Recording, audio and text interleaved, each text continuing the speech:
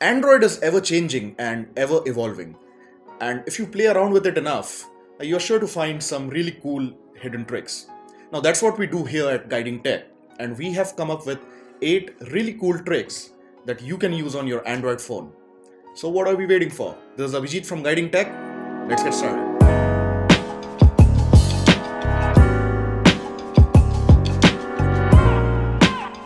Now the first tip is about identifying songs or music tracks using your phone, wait for it, without using any app. Yes, you can use the Google Identify Song widget for that. Pretty simple, just tap on the home screen, go to the widget screen. There under Google, you will find the Identify Song widget, drag it to your home screen. Next time there is that song playing which you cannot remember, tap on the Google widget and it will show you the song. You can actually look at the details as well and play it on Play Music or YouTube. Cool, isn't it? Next up is using internet or 4G in airplane mode. Now there are times when you are not in the mood of receiving any calls, but you still want to browse the internet on your phone. How to do that? Well, you can do that on Android. On your phone's dialer, type the code *#4636#*#*. In the phone info, select the option Enable Radio. The data services will be enabled in flight mode and you can now access internet without getting any calls. This trick has one caveat though, it does not work on Samsung phones. Well, you will have to ask Samsung that. Now stay on that menu on your phone because that's the menu where we'll discuss another trick. Now in the same menu there is an app called Usage Statistics which lets you see all the apps which anyone was using on your phone. Even if the app was killed using the task killer. You can see all the apps in this list which were used recently. You can sort them by the amount of time each app was used for and when it was last used. Interesting trick to know what your friend was up to when he took your phone from you for a few minutes. The next tip is a pretty cool one, especially if you have a phone with a large screen. Now on Chrome, you must have seen the address bar at the top, which is what you use to search for anything or go to a website. Now this is slightly inconvenient if the phone's screen is large. Why not have that address bar at the bottom? Well, it's pretty simple.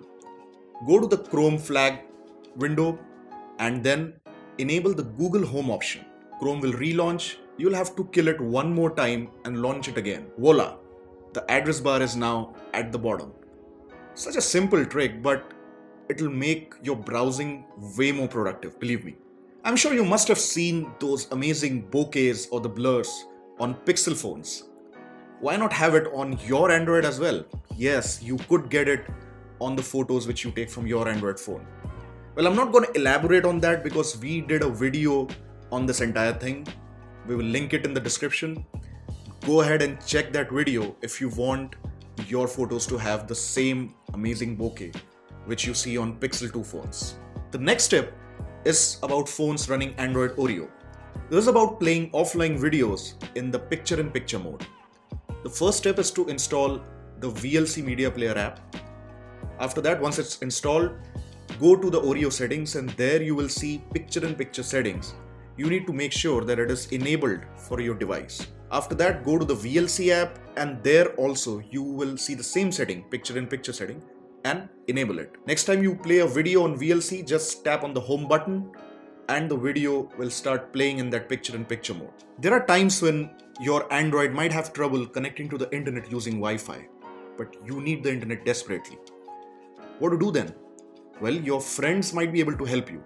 If they have an Android, you can actually get internet from them using Bluetooth internet tethering.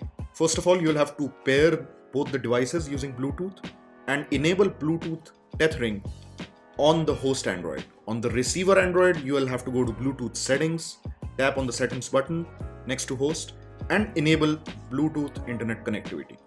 Mobile data is getting cheaper day by day, so why not make the most of it? If your Wi-Fi connection isn't very strong, you can have your phone automatically switch to the mobile data. This is called Smarter Wi-Fi or Adaptive Wi-Fi in Android. It is available in Advanced Wi-Fi settings. Just tap on the respective button. Next time your Wi-Fi connection is not that strong, it will automatically switch to 4G. So friends, those were some of the really cool Android tricks that you could try. Let us know which one you loved. Let us know the new tricks you discovered. We'll wait for your comments.